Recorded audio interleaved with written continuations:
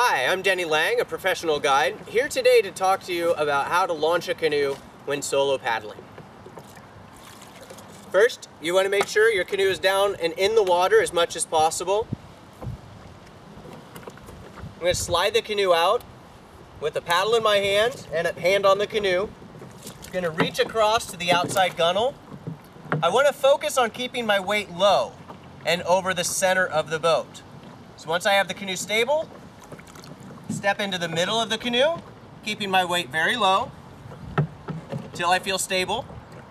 Then taking my other foot and placing it in the center of the canoe and get into the kneeling position. At this point, what's left of the canoe on the shore, I can push off and be on my way.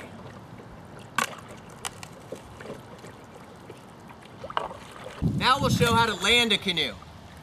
One of the best ways to do this is to approach the shore sideways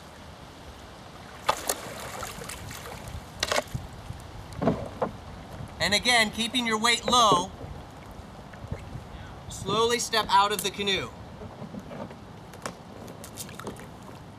Don't let go of your canoe or it might blow away.